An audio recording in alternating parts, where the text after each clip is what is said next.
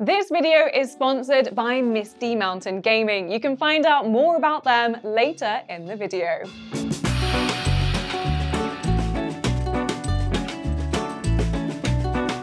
If I had to pinpoint my favorite discovery since getting into tabletop games, it would have to be solo RPGs. Sitting down to immerse yourself in a game, completely following your own intuition, your own curiosities, and getting into deep thoughts and feelings is something truly special. And if you haven't played one, I know that can sound a little pretentious, but it's the same kind of magic any tabletop brings. It's an experience you can't get anywhere else. So, if you're looking to start your journey into the world of solo RPGs or want to discover new stories to tell, well, I'm here to hopefully convince you to keep playing and keep writing with a different selection of 15 wonderful games. There are so many amazing ones to pick from, and I've spoken about some great ones in other videos on the channel already, so treat this video as merely a taste of what's out there. But to start filling your journal, I'm Maddie from Dicebreaker, and these are 15 solo RPGs to play in 2023.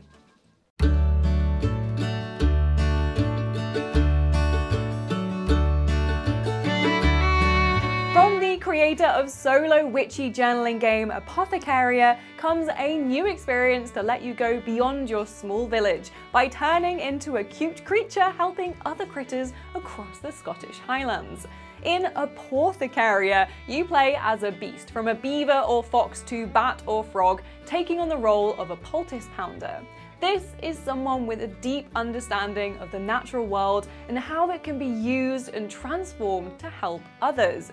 Throughout the game, you explore different regions of the world, foraging and bartering for goods to supply your stores along the way, and most importantly, identifying elements in those you meet and brewing cures for them. All of these aspects have interesting game mechanics behind them to explore too. You can only collect certain ingredients during certain seasons, and your inventory can only hold so much, forcing you to streamline what tools and items you carry along your journey. So be cautious on your travels, things might go wrong, but don't forget to enjoy your time venturing through the natural wilds. Always take time to stop and smell the roses. Who knows, they could be your next cure.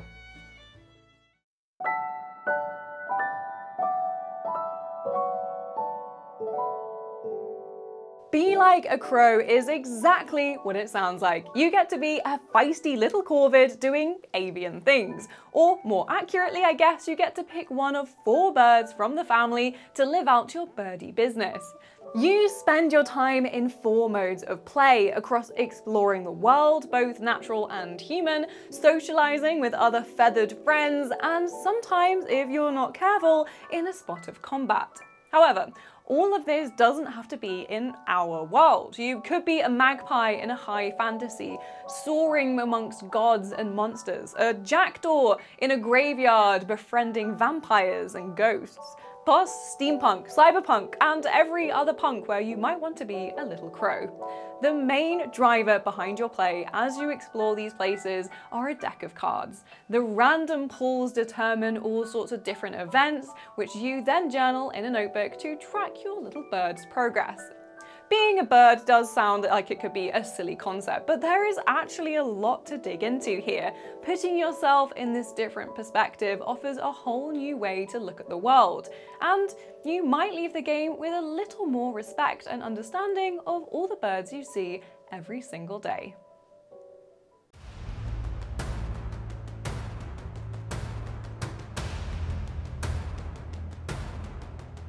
If a year on, you're still pining after your time in Elden Ring, wanting to dive back into tough combat, a grim fantasy world, and overwhelming boss fights, then why not pick up a notebook and try RUNE? It's an RPG made to replicate the feeling of being in a Souls game, and that does involve punishing combat. Fights are something on the rarer side in solo games, but designer Spencer Campbell is known for translating action-filled video games into tabletop experiences, and RUNE is no different. As a player, you split your time between two modes. Exploration sees you traverse new regions, discovering the ruins and secrets each one holds before you get into combat. Your steel hitting steel and tense blows are played out across a 4x4 grid where you roll to determine what an enemy does on a given turn and react accordingly. RUNE is a delightfully crunchy solo RPG where you really get to test the gear you collect and the techniques you master along the way. So journey into the world of Oberon and see if you can survive.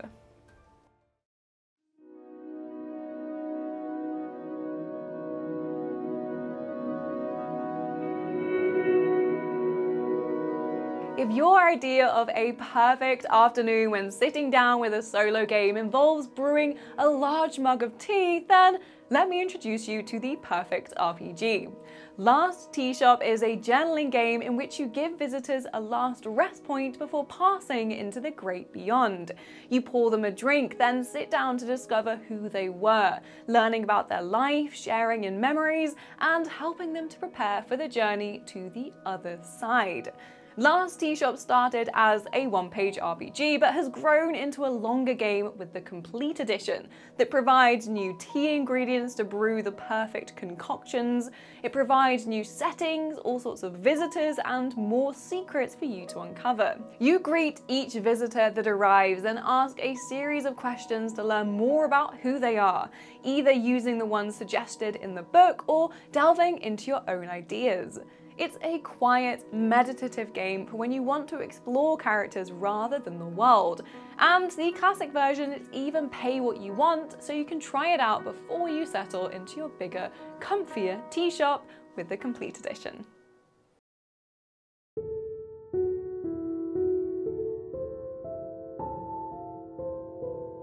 In this solar punk style game, you work as a Dowser, someone on a mission to rescue dragon eggs, and if you're lucky, hatch them into beings that can save the kingdom.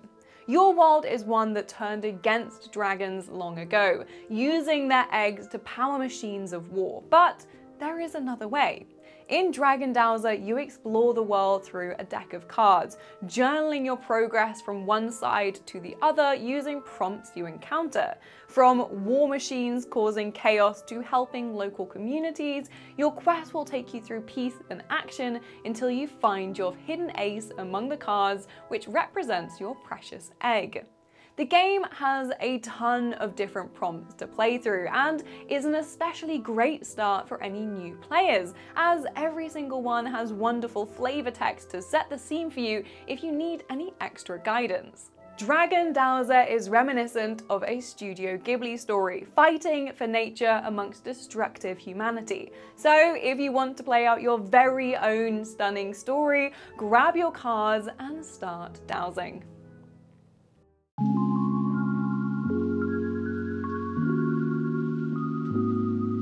Speaking of Studio Ghibli stories, if Kiki's Delivery Service is your favorite film, then let me introduce you to your new favorite game. Koriko is all about creating a witch, then sending them off for a year to settle into a new town and hone their skills. Over the year, you'll befriend residents, get to know the town, work with your witchy mentor, and of course, make plenty of mistakes along the way. Koriko uses the Dice Tower method to track your risky choices, which eventually will lead to failure as they tumble, but that is exactly what this journey is all about: growing and learning, becoming the witch you want to be. The prompts are a wonderful collection of ideas that you generate through tarot cards, taking you from helping a local artist all the way to dealing with dangerous magical artifacts. As you draw tarot cards to play, the act itself feels magical, making the whole experience feel like you're a real-life witch when you play. Plus, the book itself is peppered with gorgeous art and sunset palettes, quotes from Hayao Miyazaki, and songs to inspire you. So Koriko is a delight to read through and even more fun to play through.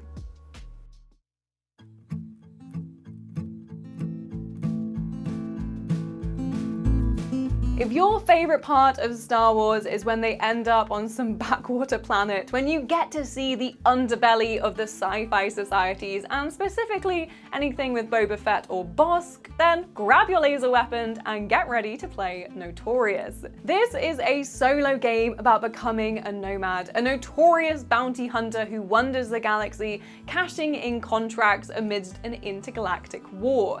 You pick from various character options like the cocky scoundrel or fearsome brute, gaining different selections of weapons, backstory, and dealing with your scars, things both physical and otherwise, that define your look and have pushed you to where you are today.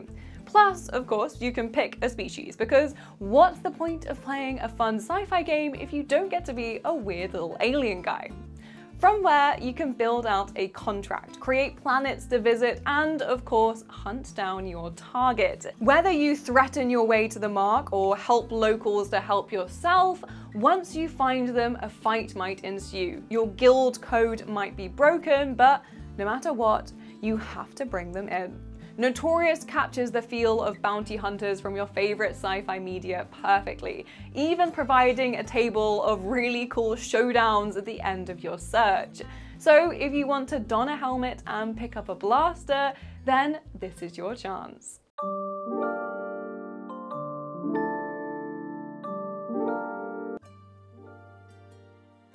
If, like me, you spend 90% of your time daydreaming about running away to open a bookshop, then I found the game for you.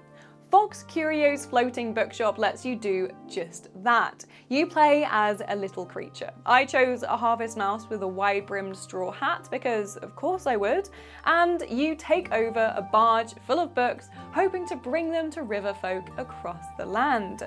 Your game takes you across different seasons, each full of changes, traditions, and of course, wonderful festivals. There's a ton of creativity to be had, as not only do you follow story prompts of your daily book sales, you can grow hearts with different creatures you meet, learn recipes and buy ingredients to cook them, repair your boat, and even do a spot of fishing on a quiet afternoon. For a cute and cozy adventure, there are a ton of fun mechanics at play here, meaning you'll have hours to while away dreaming of your perfect life in the bookshop. It's basically like an amazing life sim game, but with the freedom of an RPG. So Stardew Valley fans, take note, this is your next obsession.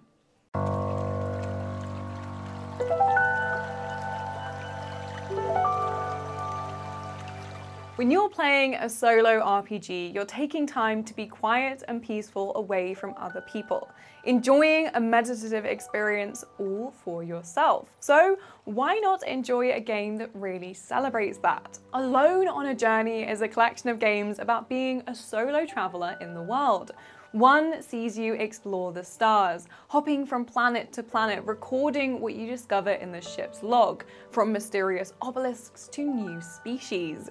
Another takes you into the different districts of an ancient city, from a bustling market to stunning bronze sculptures. And the last sees you explore a deep forest, finding everything from a lost pair of shoes to monstrous fungi and rusted weapons hidden within. The games are simple, sparking your imagination and letting your mind wander for a while. It's the perfect way to pass an hour or more, and you can even get Alone Among the Stars as pay what you want on itch to start your journey.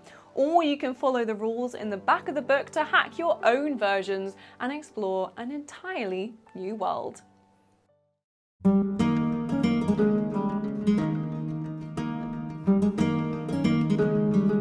Spoken a lot about games to play if you love certain movies so far in this video, and the theme continues, but this time with a game officially created for the Lord of the Rings. The One Ring RPG is a gorgeous book that invites you to adventure through Middle-earth, creating your own epic tales of triumph over evil. And good news for solo gamers, publishers Free League have now released Strider Mode, a rule set that allows you to adapt the RPG to a single-player experience. Inspired by the original Strider, Aragorn, you too can set off on adventures like him, using a series of tables to fill in the blanks where a GM normally would. This supplement has tweaks to everything from character creation to give you a little more help without a fellowship to back you up, sets up quests for you to follow from various beloved patrons like Tom Bombadil and Gandalf, and helps generate what the evil forces get up to as the Eye's power grows ever stronger. Overall, it seems like a pretty simple way to adapt the book to suit solo play, giving you the chance to venture off into Middle-earth to tell your own tale of daring deeds against Sauron. One ring not included. It's time to chat about our wonderful sponsor for this video. Misty Mountain Gaming create RPG accessories and dice for D&D and beyond. You could pick up a leather-bound journal for planning a campaign, or a class pin to share your love of spellcasting and fighting with the world. Or you can find the perfect set of dice for your next game, from metal to glass to gemstone sets in every color and all sorts of styles. My personal favorite are the Spellcaster glass dice. Just look at all those details. Head over to mistymountaingaming.com or follow the link in the description to pick up your own set right now.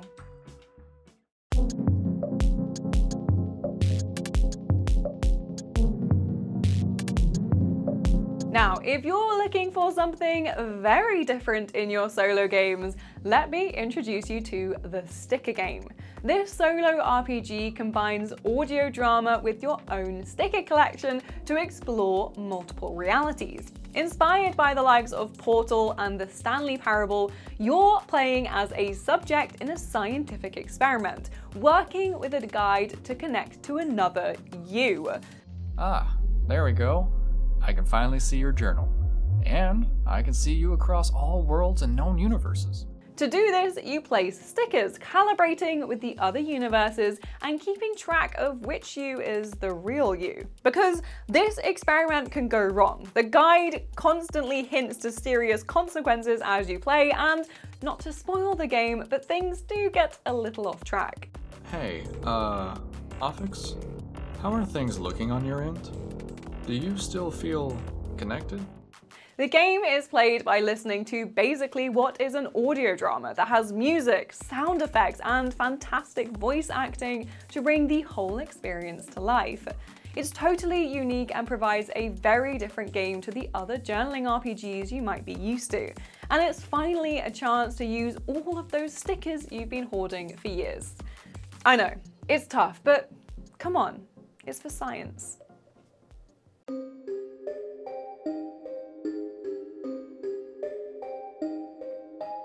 Now onto something on the spookier side with horror RPG Dwelling.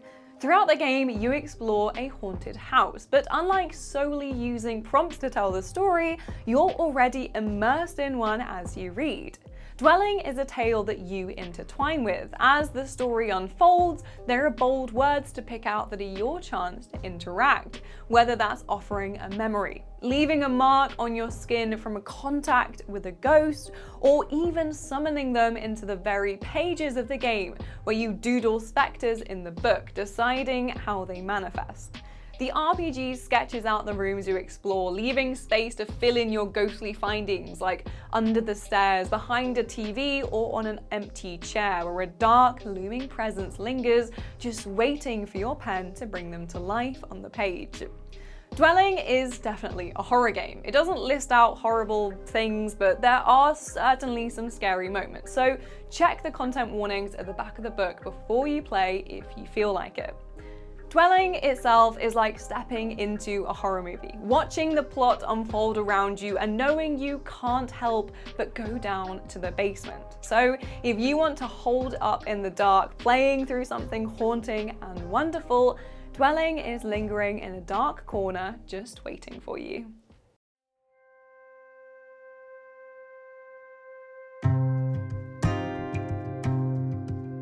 Do you want to head off on a fantasy adventure, one that takes you through an exciting, unique world and allows you to pick a distinctive class? Well, grab your backpack and get ready to play Colossal. This solo RPG is set within a castle so vast entire mountains and oceans fit in rooms.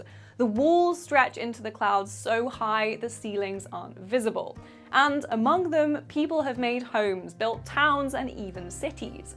However, humans aren't alone. There are also rooks, great hulking stone constructs that wander the world, sometimes battling people but also providing a source of technology that your chosen class can utilize. You venture out into the world using a deck of cards to discover what you experience on your way and journey your quest. And Colossal has been so popular that it now has expansions to explore too.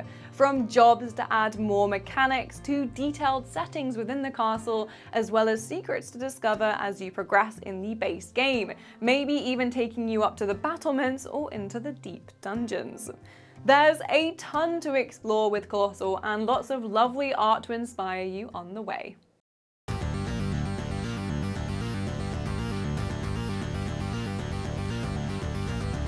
What you might not realize is that a simple deck of cards can actually transform into a way to summon demons if you're careful, or well, if you're not careful. Through Wreck This Deck, you play as a deck runner, using cards to tap into dangerous magic. You can peek into the future, change the world through ritual spells, and even trap some deadly demons, tapping into their immense power to boost your own.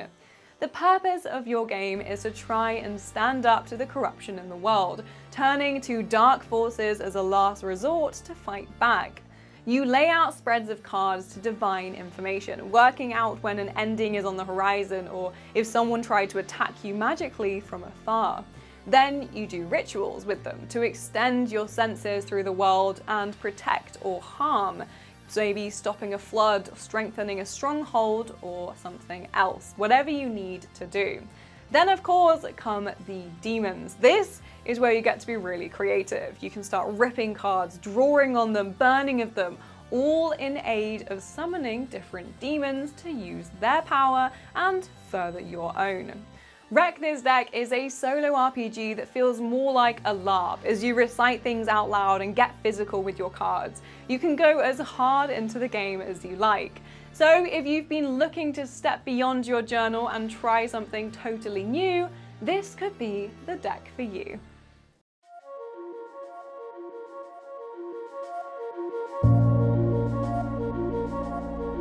Ironsworn is a solo RPG that allows you to play through D&D style epic adventures all by yourself, but it's now moved into sci-fi territory with Starforged. The galaxy is made up of a swirling nebula, interspersed with unpredictable storms, ravaged by pirates and bandits, but also home to your people's new colony, full of ancient civilizations to pick through and peace to keep between factions.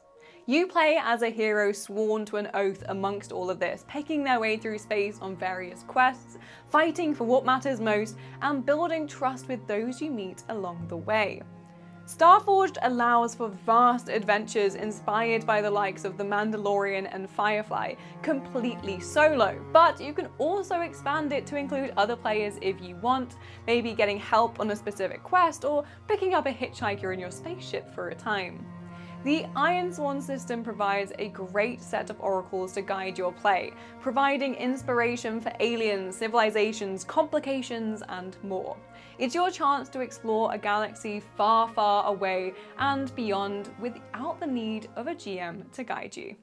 So those were 15 RPGs to enjoy alone. What games have you been playing solo? Let us know in the comments below. And if you enjoyed, please give this video a like. For more on RPGs, board games, and beyond, subscribe to the Dicebreaker channel, where we put out new videos every single week. You can also head over to dicebreaker.com, where we cover daily news and insights into everything about the tabletop world.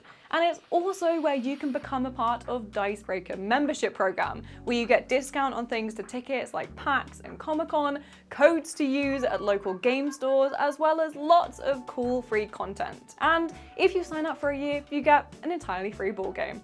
What's not to love? Anyway, thank you for watching, and I will see you in the next one. Until then, I hope you have a lovely day.